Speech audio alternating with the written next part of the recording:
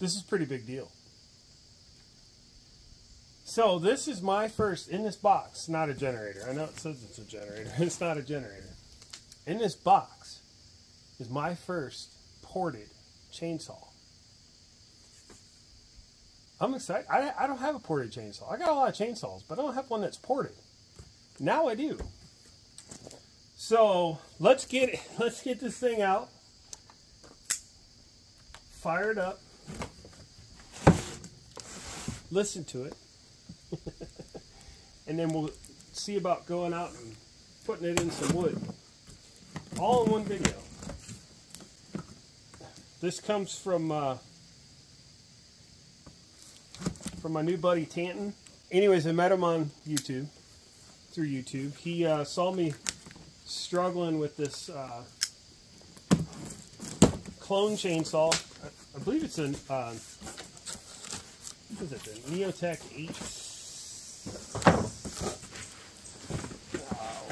I can't remember. 872.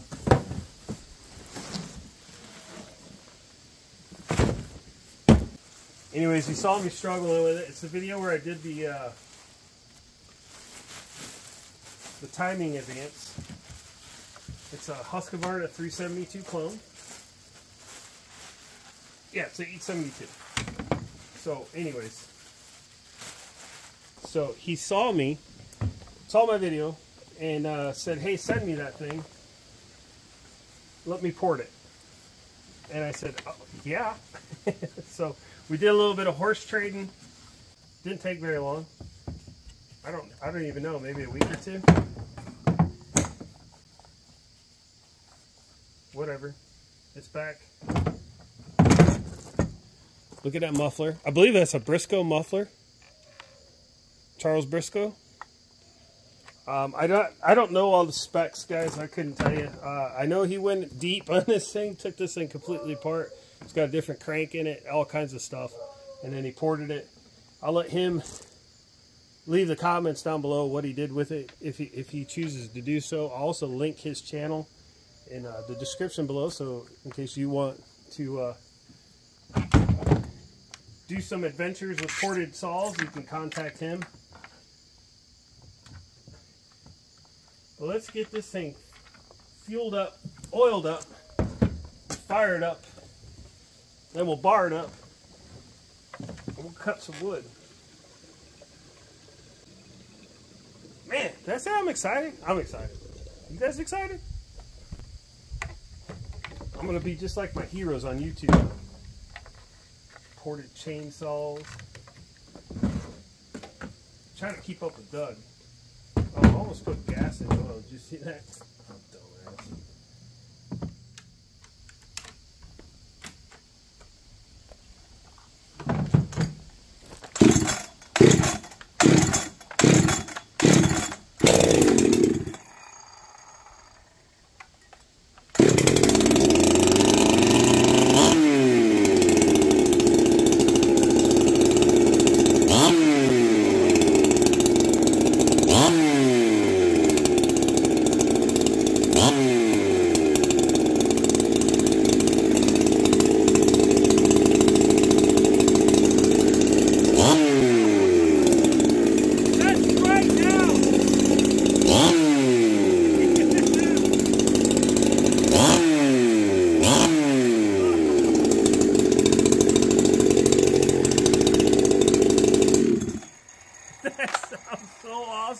The throttle response is just crazy. It's right now.